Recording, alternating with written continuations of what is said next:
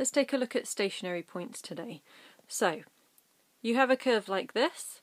We've got to think about what's happening on each section of the curve. So, this portion here, let me just take that back a little. You've got this section of the graph is called decreasing because it's going down, the gradient is negative. After that you would get an increasing portion here. So you have everything is going up at that point, and then this other part here you can see it goes back to decreasing again. So in the increasing parts the gradient is positive, in the decreasing parts it's negative to tell you whether the graph is going up or down. So when we talk about increasing and decreasing functions, we're talking about when they're going up or when they're going down.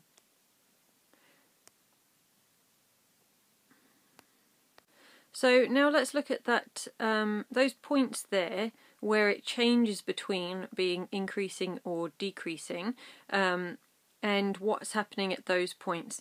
Now these points here actually have a gradient of 0. If we drew the tangent there and took the gradient of it, it would be 0. It would be a horizontal line. So to the left of that first one you've got a negative gradient, and to the right you've got a positive gradient. So in between there you have a gradient equal to 0. So stationary points have that property where they're neither increasing nor decreasing, and to find them we know that the gradient is 0. So we can work out dy by dx equals 0 to find where those stationary points are.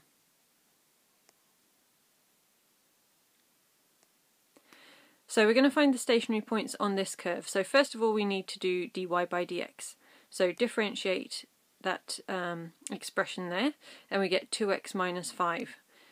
Now we need to know when that's equal to 0. That will tell us where the stationary points are. So we solve that equation and we get x equals 2.5.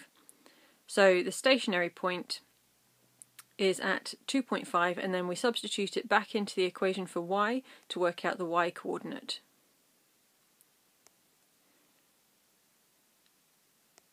Okay, second example, find the turning points on the curve. Sometimes they're called turning points instead of stationary points, so you just need to know both of those terms.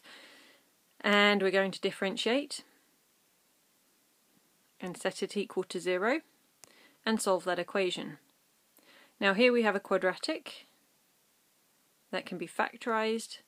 So we have 2 turning points on this curve, which you would expect because it was a cubic curve, so you know it's going to turn twice.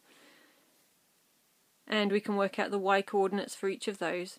So we have the turning points at these coordinates.